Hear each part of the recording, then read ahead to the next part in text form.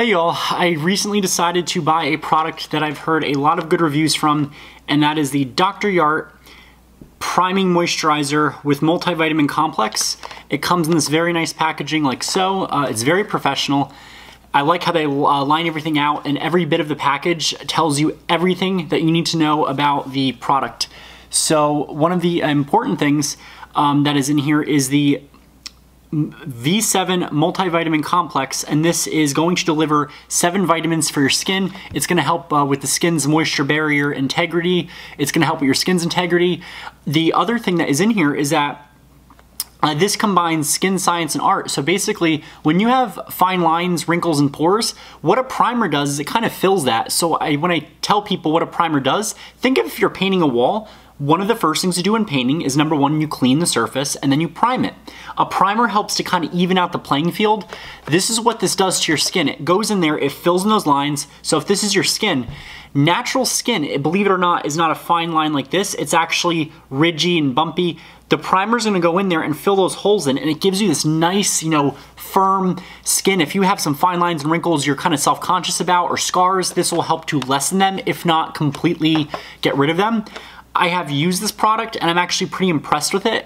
Now, the one thing I'll say is that it actually smelled very similar to the Body Shop's Carrot Moisturizer, which I was a little bit nervous about, because if y'all know, I did a video of that product and I was actually very not pleased with it. But anyhow, that's just the smell of it. It's probably due to the vitamin complex, because a lot of these wellness actives smell pretty earthy, and that's a very nice way of saying yucky. But it's not going to leave your face stinking. It actually dissipates pretty quickly. It also contains anti-pollution defense, which is made with tomato leaf seed extract, and that protects against environmental stressors. They tell you to apply this to clean, dry skin. My skin has been cleansed, toned, and it's dry and ready for everything else. It also lets you know that this does have a little bit of coloring, so this will stain the bottle. This will not stain your skin and leave you looking like that stain color does. And the stain is from whatever is added in here. They probably put some color or some of the vitamins.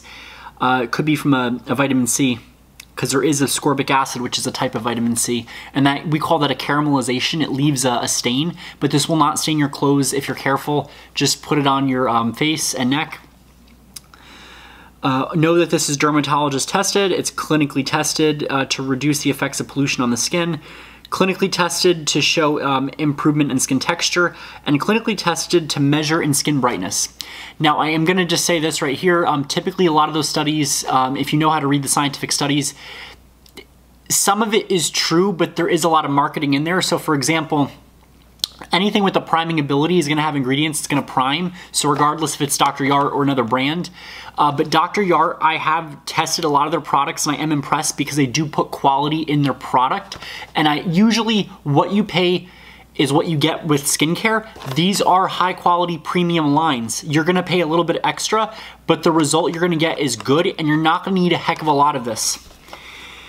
So it also tells you on the back that you can use this for dull skin.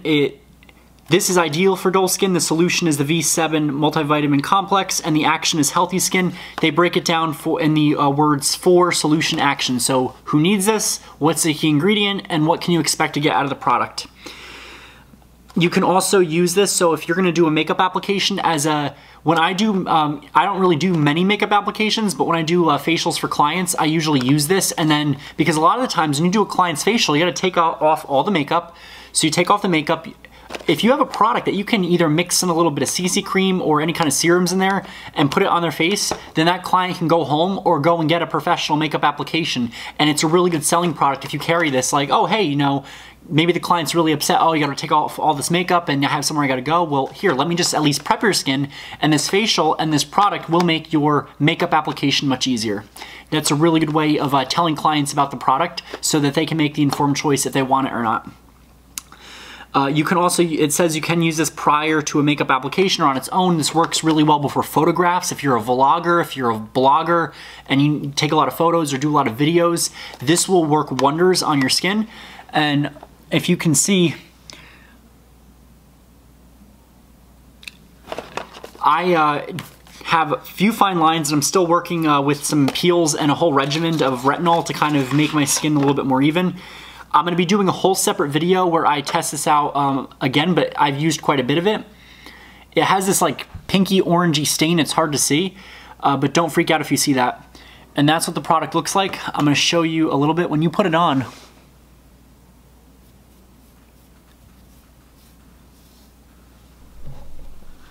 Go right up here.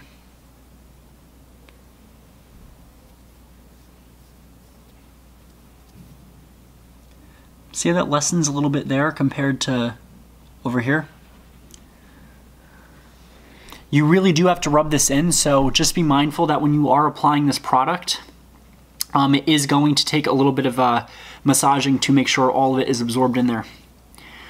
Other than that, the smell is a little interesting, but I actually don't mind it, and I find that over time this is really good for photographs. It's great during the winter time when your skin is dry. It tends to be a lot more drier because of the cold. So what I'm gonna do is, oh, and before I do my video testing this, what I'm gonna do is I'm just gonna rate this. Now, price-wise, it is expensive, so let me see if I move this. It is expensive, so you do pay for what you get. It is more on the expensive side. However, usability, you're typically going to use this during the daytime, when at nighttime you'd want a different moisturizer, something that is more richer, creamier, something that is stronger in moisturization abilities.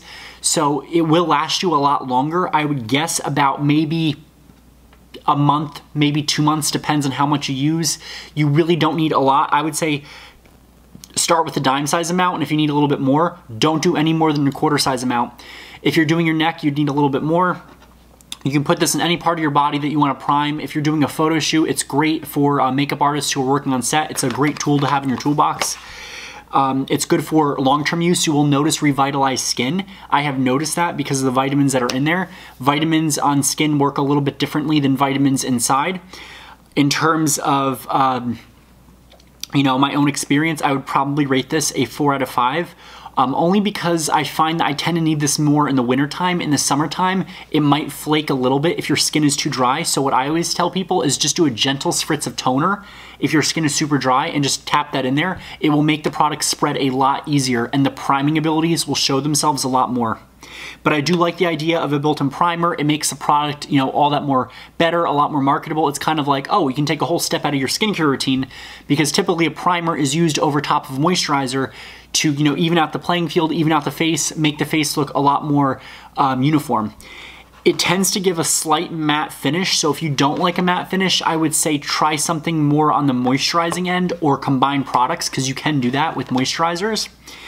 So definitely a 4 out of 5. It's a product that I will be purchasing again. I think it's a great product. I think it's actually a better version of what the Body Shop's Carrot Moisturizer should have been, believe it or not. And if you've tried the Jart V7 Priming Moisturizer, comment down below. Let me know how you like it. I love the package design. It looks official. This looks like someone totally gave you a prescription. And everything inside is great. It looks very official. I have this in my skincare fridge. This is one of my go-tos, especially in the wintertime, or when I'm looking for some hydration, but also something that will be great if I'm gonna be videoed or recorded or photographed that day. So if y'all like these videos, please like, comment, hit that subscribe button down below, and I'll be on for more videos for Skincare Saturday. Also check out the next video where I'm gonna be demonstrating this, and I'm also gonna be mixing in the Body Shop's Drops of Glow to show y'all how to get a nice, slight sun-kissed tan without having to compromise your skin's integrity by laying out in the sun or the tanning bed. So see everyone soon.